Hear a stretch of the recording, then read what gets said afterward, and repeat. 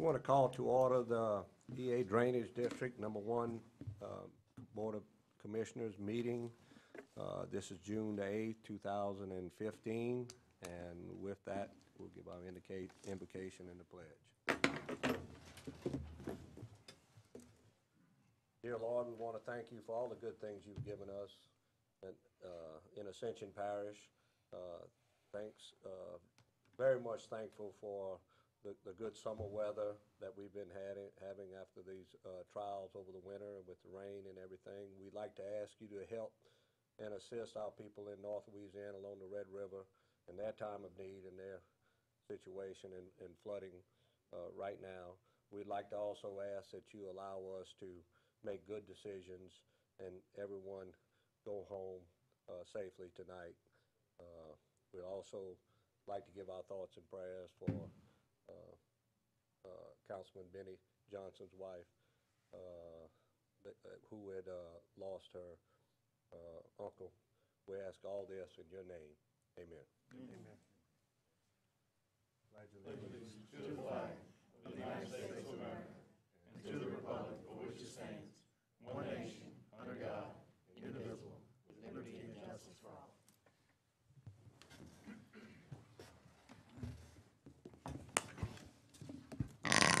Thank you, Mr. Shakespeare. I apologize for being late.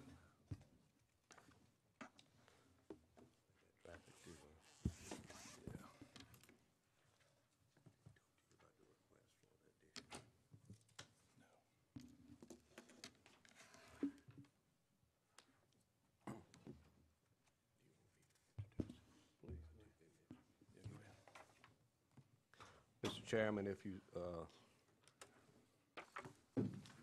so wish, I have an addition request to the agenda, Councilman Melanson. We need to move to add it to the agenda.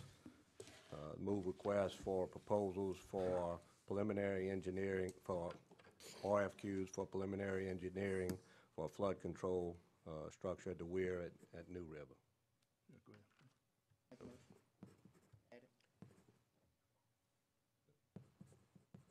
Make the motion. I second. You want me to? Yeah, go ahead. There's a motion by Mr. Melanson to add that to the agenda. I second. Mr. Lambert has seconded. Any objections? Roll call. Councilman Shakespeare? Yes. Councilman Turner? Yes. Councilman Satterley? Yes. Councilman Kluwat? I'm sorry, not here. Councilman Lohr? Yes. Councilwoman Casso? Yes.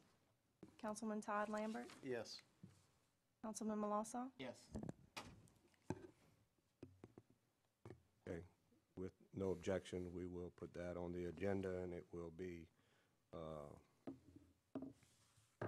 as 5A after the chairman's report. And with that, we'll turn the chair back over to Councilman Lambert. Thank you, Mr. Chairman. Mr. Vice Chair, Hopefully I think we're all here now. a bad traffic day. Yeah, definitely. Amen. Yes, indeed. Move on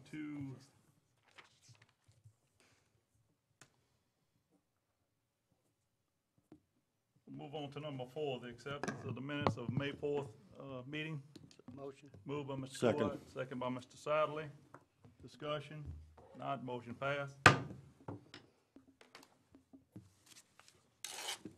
have no chairman's report. We'll move on to 5A. Mr. Melanson, please.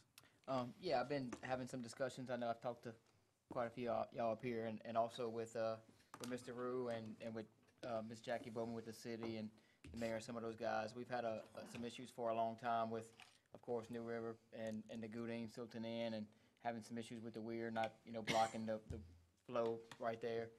And so I'd like to try to do a project where we take that weir out. I know we've worked with the city for years, try to get it taken out, and they won't do that.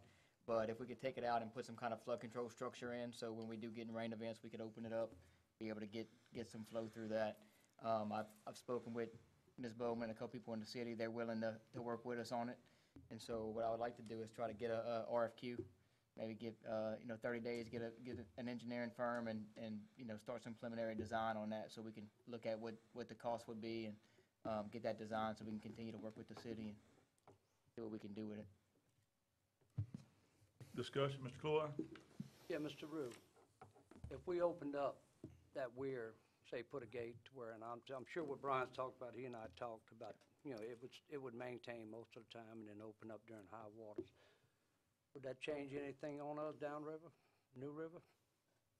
Coming You're towards actually looking Panama? at two locations you'll have to do something at, Smith Bayou and at New River, behind Walmart. If you're gonna put a structure there that you can open up to try to get the silt out, you're looking at a structure that has to span just about the entire width of the channel. Just putting a floodgate, a simple a sluice-type gate that you open up maybe 20 foot wide or something like this will not relieve the silt buildup behind it. We looked at it years ago, and the fact is that because of that factor, putting a structure that spans the whole distance across, it's real expensive if you do a mechanical structure. If you do some type of stop log type situation where you have to get out there and physically remove the structures, then it takes a good while to do it. And in a flash flood event, It's just not. it's not really feasible that we found. But what I suggest, what we could go with is a minor contract for engineering feasibility and the preliminary design, which you probably can get for under $50,000. The parish president can sign off on if it's the wishes of the board. And with that, you can kind of get some rough numbers, order of magnitude costs, and a little bit of information on exactly what kind of structure and some kind of information of what kind of job will it perform. So my suggestion, you can go ahead and vote for RFQ, but I think that's the way I would go first, is just go with the under $50,000 contract to get some basic information in. Go with that. Mr. Shakes now. Bill, can we put in there that would give us some options for design and options and results on different? Yes, yes. Again, they'll look at the what we're whole looking situation to give us some, like I say, order of magnitude type costs and structures as far as the size and the difficulty of putting it in, and the results of it, how big it really has to be to really perform the function, which is really silt removal, more than flood or drainage. It's the silt removal part of it. But again, that would give us a start, and then we can go, if it looks like it was a fairly significant project and the board wishes to go further with it, then we'll go for RFQ to go for, major design and bidding and the whole thing, and work it out with the city and see how they wish to participate and stuff like that. But at least they get us going, and it gets going in a short amount of time. I make a motion to. A second. Moved by Mr. Melanson, second by Mr. Lambert. Any further discussion? The option with a timetable. What would the timetable on that? Well, We just said it we depends. Now, look that's at- another question. I can come back in a couple of weeks with a list of engineering firms that we feel has qualifications to go forward with this type of work, and we can leave it up to you to choose one, or you can give me the option of the administration choosing one. It really makes no difference. And you'd come back to us at the next meeting with that? Yeah, we only have a couple of weeks, with 1 with week some left information. right now. But again, if you give us the administration authority to going forward with the engineering firm, and we That's fine. capable Yeah. of doing it. Good with that. Choosing a firm with the amount of What qualifications you that's thinking there. on it, Kent? And that'll give you time to get back with the city and the other ones other parties that we're trying to get through to, so Right. that would help you. We're gonna put I think what you're asking, we're gonna put a time on the, I'd like getting the results to back? amend that motion to have, administration do that and acquire, some proposal design and options, and then to put a 6-week, time frame for that to Yes. report back. I'll second that. Yeah, we can do that. The main thing is a good hydraulics engineer, hydrologist, to look at the model on it, and that'd be a simple model. It's not a very complicated model, and we already have some models on that. We've got Just to modeling see of if you the open it job. up with this type of system, is it a benefit? I think. Then I if it think is, we- you go we- to the next step. I think we've had preliminary models or some full models of this on a number of occasions Yeah, that we can use. And we want to get to the point where we can give this to somebody to get in more design, so. Now, And Ms. Bowman, another benefit I would suggest is the fact that doing it this way, if we choose the right hydrologist to do it, we can go ahead and just say that your job is to tell us if it's feasible, give us some kind of numbers on it. Give us an honest opinion. You're not gonna design it. You're just giving us this information. Right. And it's off the table then, and then we can come back and advise the board. Good job. Mr. Dawson? Yeah, I think that what the goal is just to develop a concise scope of work, to identify what you're asking for, time of delivery, and that kind of thing. As Bill said, there may be, and I think, Chairman Sexsnyder said too, there may be some other information, previous information hydraulics that were already done. But it identifies a scope of work which, we need to do an administration and Bill can handle to make sure that we on the right path and get what we're asking for. Appreciate that. With no further discussion? just real quick, I know, for y'all, Ms. Bowman told me she still has the feasibility study and all the modeling and stuff that was done about 8 years ago when they did the last bid on it to see whether or not to pull the weir, and she said she's willing to give that to us to And help we out have, as well. yeah, we did that, with the parish did that, the Drainage Board did the report through the Corps of Engineers. Okay. And we have the recommendations, and in fact, the recommendations of them back at the time was remove all the structures and go with a similar deal that we're doing on Prepare Road, a two-tier type drainage system. But anyway, we'll let the hydrologist, and analyze and give us the results back. With no further discussion, pass. Thank you. Bring back the report. Move on to number 6, drainage report. Mr. Rue? Yeah, I handed out our major projects, a list of updated, and I'm not gonna go into it. I'll be glad to answer some specific questions. I know we're in a kind of a short meeting today Yeah, we real because of short. Thank you, finance. Mr. Rue. Mr. Turner? You have anything? Mr. Sadler? No, I'm fine. Mr. Cluart? Yeah, just a quick update on Law Ridge Levy extension. Yeah, we finished one comment period, it would extend it, DNR and the Corps.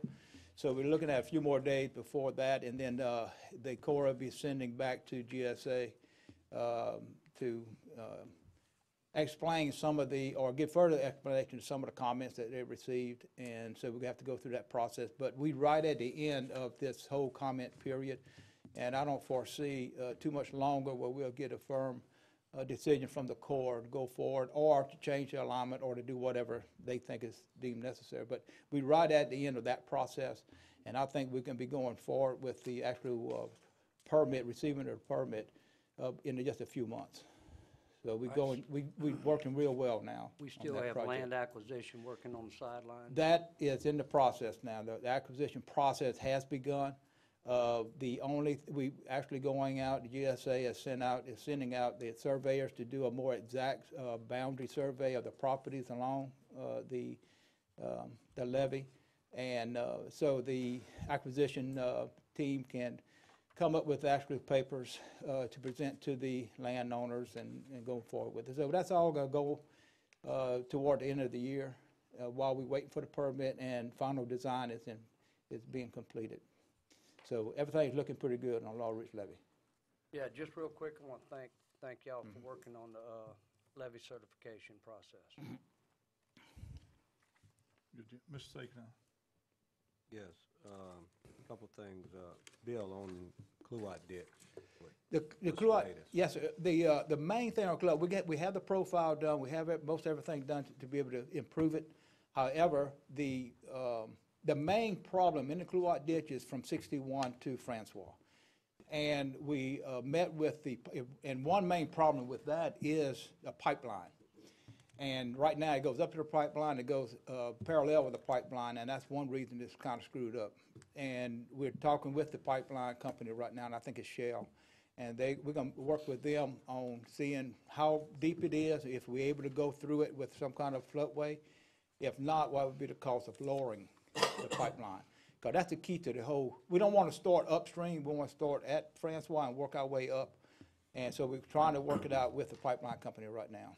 So right now, it's between Francois and Airline. That's your main problem, that's your main bottleneck, and the main reason for that is the pipeline. So we waiting on Shell. Shell, and again, they were working with us, they're taking it to their engineering, and in fact, they may even have some information already. That was last week, the last we talked to them.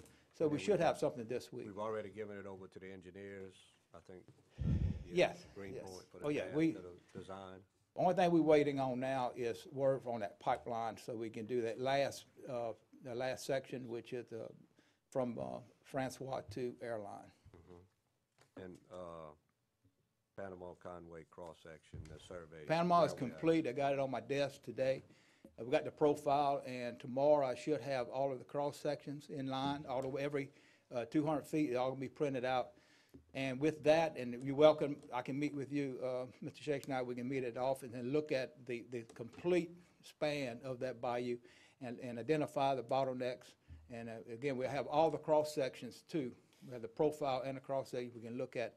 And it's really, it's really in good shape right now for us to identify where the actual silt buildups are. And there are some that I just noticed right off the bat when I was looking at it. So, but as soon as I get the cross sections, I'll give you a call. We can meet and we'll look at the stuff that we have. But we have a meet with St. James And tomorrow. we may have that, but we better sit down before. Now Conway is should be mobilized within this week or within by next week for surveying. And they're gonna do a 200-foot section, but that's done by the outside contractor.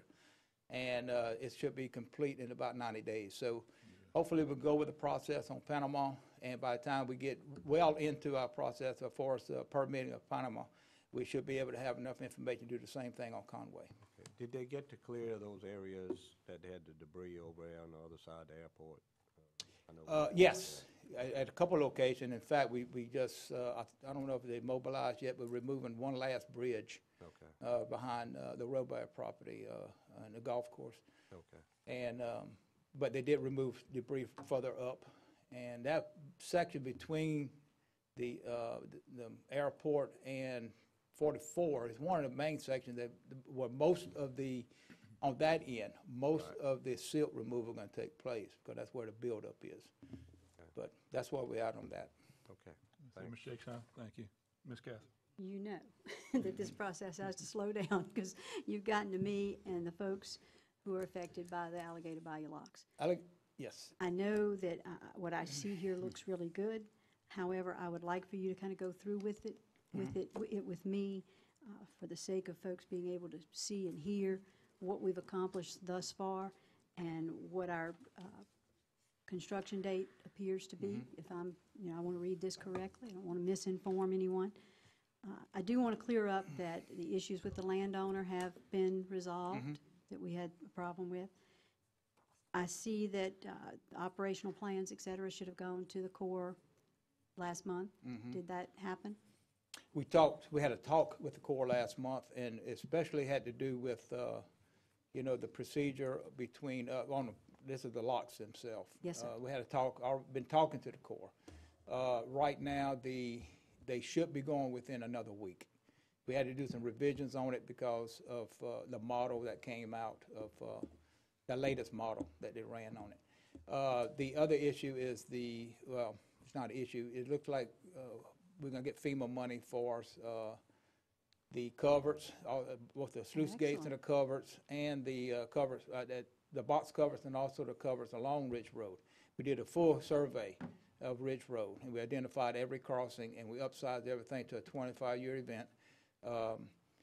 Again, we're hoping to get as much as $750,000 through FEMA to help buy the material. And so we're working on that end too. So that kind of changed the scenario a little bit when we went to this FEMA grant stuff, because we've got to do everything a little bit different. And so that's where we're at on that right now. So for those folks along the ridge who are listening tonight, you know Mr. Jimmy's listening. We have upsized those culverts. We have all the information, all the cost estimates in on every culvert, what size everything needs to be, and To accommodate to a accommodate 25-year a event. 25-year event. Bill, I'm very grateful for that on behalf of those folks. I mean, they've waited long and patiently, and you and I have worked on this for a number of years. So I thank you for your commitment to that community, and I'm particularly pleased to see a start date on this project. It appears to me to be October the 6th, 2015. The only thing that we need is get a little bit more information on a FEMA grant, but also the main thing is we're going to run with a JD, a jurisdictional determination from the Corps. I don't think we need any permits along the road itself, because it's probably more of a nationwide, even though it's fairly big, it's considered a nationwide permit, and I don't think we'll have much trouble with it. But we're still going to issue a JD, and that's just by itself going to take 30 days, 45 days. Now, So we're going to go that route so we don't get in some trouble or something. Okay. Anything else we need to know about this project and No, anything that might affect the start only- date? No, the date should be, it's pretty solid. The landowner at Frog Bayou, we came out with the estimate, the full appraisal on it, and it's like $3,800 for that little piece of land. And the property owner really wants to donate to us, so he can get some preservation credits in his mitigation bank. We scheduled to have a meeting with him and the professor that's helping him put together the plan, for the Corps and their permit for enhancement. And sometime this week or early next week, we'll meet on that issue. But getting the land is no problem. It just, if we're going to pay for it, he can donate it so he can get some preservation credits. We working that little bit out, but that's the only issue there. Well, I'm pleased to see us having gone from litigation and not so great terms with this landowner to a position where he feels comfortable making a donation to the parish. I think that's a credit to your work, your department's work. I thank you for that. And certainly appreciate everything that you've done to move this forward. Thank you so much. We'll back up one. Mr. Lohr? You have anything? Okay. Mr. Lambert? Mr. Melanson? Just real quick, on New River, going all the way down, y'all were doing the shredding and cleaning out up and Right. all. Where are we at on that? We just about completed I think we may have a few reaches left between 431 and Roddy Road. We got most of that done, or most of the sections. We're having to get in and out of it, every bridge, every crossing, so it takes a little time. Right. And the rain, and other weather conditions kind of messed us up. But we actually going to keep mobilizing all the way down New River and do the same thing. It's looking pretty good. It cleans at both sides and gets a little bit more area where the overtopping of the water of the bayou can actually get a little bit better flow. So. Good. So after we're done with that, we're gonna continue to, do you have crew that's kind of going around making sure, because I know sometimes we finish that and then something falls in and then. We have a regular Stuff like crew that. that goes through. We have a barge with a small excavator on it, and we go through and inspect, and we find something, we go and remove it. If we can't get it from land, we get it from sea. Okay. We know we got the barge, we can go in and get it. So we keep on it pretty good now. Thank you. Two more things, Mr. Rue, real quick. One, Miss Mickey Ricker on Carpenter's Chapel I don't have my sheet here. I don't know if Alan has it or if you have an update on it. Did we take care of the tree in Henderson Bayou? Stump?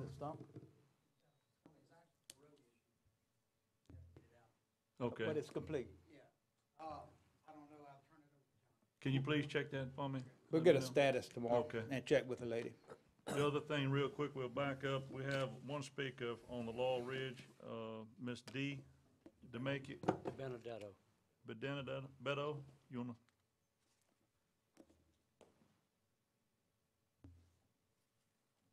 Hi, I apologize. We tried to get listed on the agenda. We sent an email to Ms. Heather Clifton, and we've checked the website for the updated agenda. Since our community did not know that we were going to be talked about on the agenda tonight, can we table the discussion on Laurel Ridge till we can get all of our community here next drainage meeting? This was strictly an update, man. What do you need? Well, there's several issues that we have. Just one issue I can think of off the top of my head is that the private roads, the Lake Martin Property Owners Incorporation owns all streets, all roads, all right-of-ways. Excuse me, I'm nervous.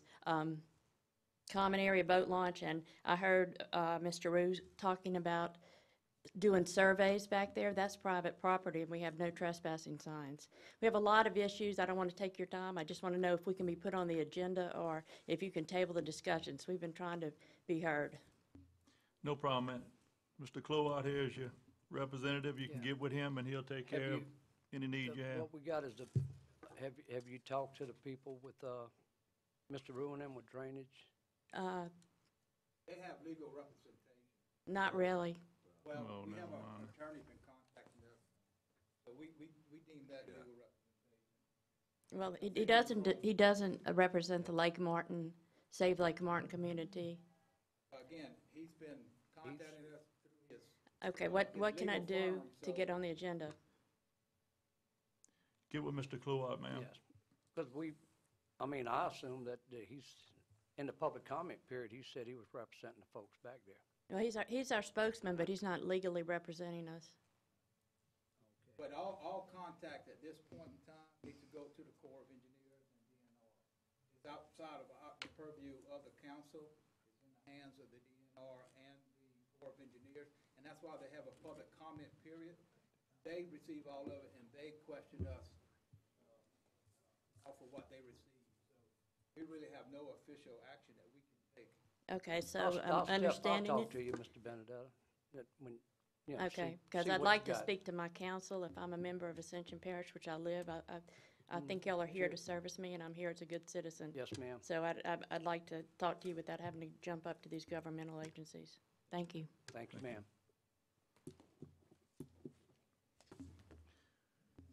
With that, we'll move on to number 7, authorization to renew and extend contract with Volker. Mr. Rue? Yeah, we seek authorization to renew and extend a contract with Volker Incorporated for engineering and other professional services on the Muddy Creek Drainage Improvement Project. Term of contract extensions from April 2015 to April 1, 2016. So moved. Second. Moved by Mr. Melanson, second by Mr. Lambert. Discussion. None, motion passed. How much is that? How much is that? Sir? How much is that contract?